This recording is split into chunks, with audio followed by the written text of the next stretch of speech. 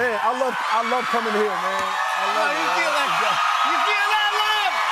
You feel I love it. You I feel love that it. love? I love it. They love you, buddy. I love coming here, man. This is a great spot. Well, Man. we love having you here. You're hosting Saturday Night Live. Yes, sir. How's it going, bud? It's going great. I literally just left, rehearsal just now, going through the blocking and stuff like that. And it's a machine, and they are so fantastic and great at what they do. It's been a great process. Can you talk to me about the pillow?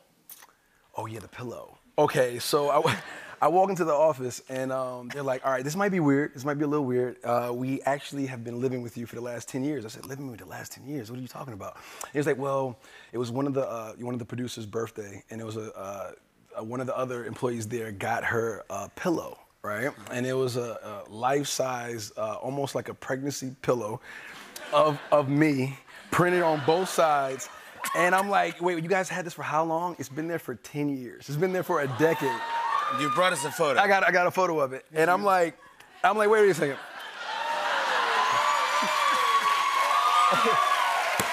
So I'm like, wait. I said, whose pillow is that? And the lady was like, oh, it's mine. And she was like, listen, our hours here are so crazy. Everybody takes naps, at some point during the day.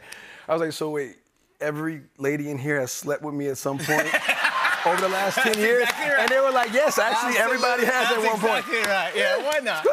That was cool. I gotta say, Black Panther, Wakanda Forever came out. There were rumors. It was fantastic. Thank you. There was rumors. Are you going to be in it? Are you not going to be in it? And when I saw you in interviews, you're like, I'm not in this at all. If you have seen it or don't plan on seeing it, maybe just mute your TV for a second. You are in it. Yeah, I am in it. It was great. Thank you. It was awesome. How hard is it to keep that secret? It's tough, I think this time around, because we lost our brother Chadwick, rest in peace to Chadwick Boseman, and it was so much weight and so much just trying to power through, and Ryan, Coogler had such a tremendous task in front of him to evolve the script and the story in a way that still kind of honored Chadwick but moved the franchise forward as well.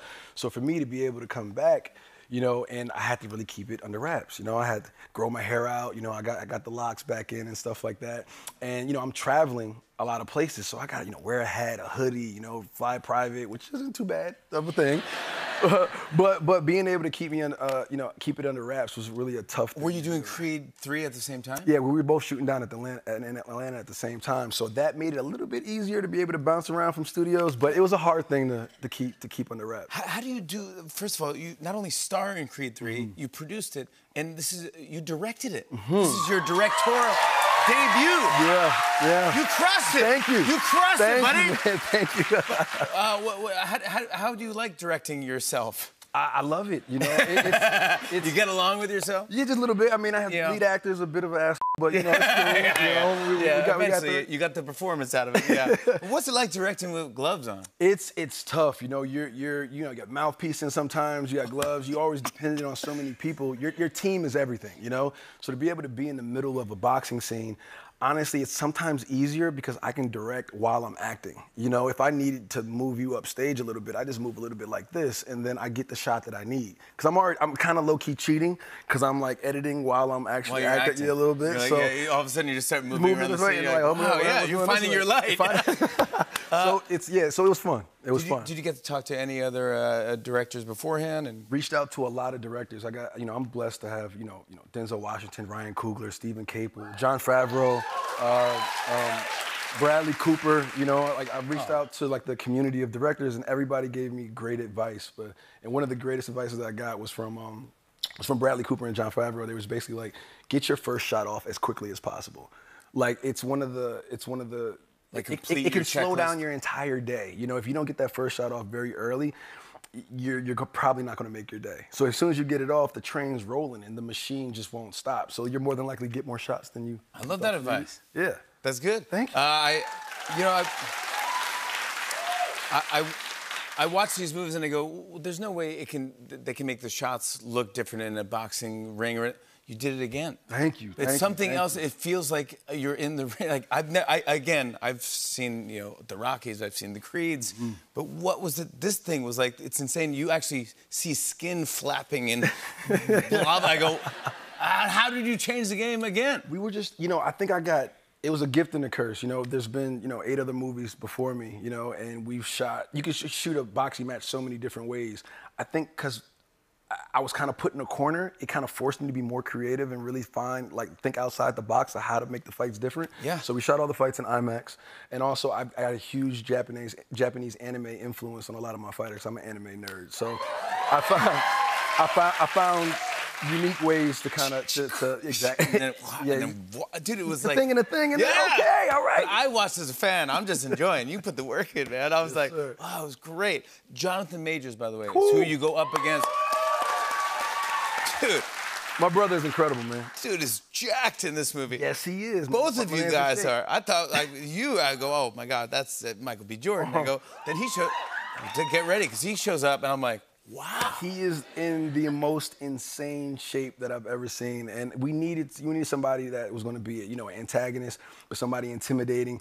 We wanted to make Adonis feel like an underdog. So when you see Jonathan Majors, he looks like he can beat the crap out of whoever. Yeah, yeah, and he plays it perfectly because you feel for him, and then you don't. Then he's a punk. Then you're like, I want you to win. I think it's more interesting to have like an antagonist that has depth to him. Like he's not just a twirl the mustache, haha, I'm a bad guy. Yeah, it's exactly. Like, yeah. You got to understand, why he is the way he is. It was well done, man. How do we set this up? Creed 3. Creed 3. I think it's about you can't really outrun your past. You have to kind of like look inward to and you have to face your demons in order to move forward in life. You can't just keep moving forward without actually reflecting. I think, childhood trauma, those transformative years, things that you've been through, you have to face those things in order to have the courage to move forward, to do new things. And I think that's a big part of our film. Adonis Creed sees someone from his past it was one of his old buddies, and he just returns, and he's trouble, man. He's trouble. He's trouble. He turns Adonis's world upside down, and he has to kind of move backwards to move forward. Checkmate. My man. You know what I'm saying? Ooh, checkmate. You know what I'm saying? I want to show everyone a clip. Here's Michael B. Jordan in Creed 3. Take a look at this. Hey, my man. Can I help you? Let me get an autograph. No, I ain't signing no autographs, but you get off my car. Oh, homie. You don't remember me, huh? Come a long way from bumming rides from your mom. Damn. Boy, you had me. Damien. Yeah, just got back to the hood, stopped by the old gym, but Yeah, we upgraded a couple years ago. see. Damn, it's Been a minute. in a minute. Woo! Michael B. Jordan, Creed 3 is in theaters and IMAX March 3rd. Michael is hosting Saturday Night Live this weekend with musical guest Lil Baby. We'll be right back with more Tonight Show, everybody. Come on back. Hey, hey.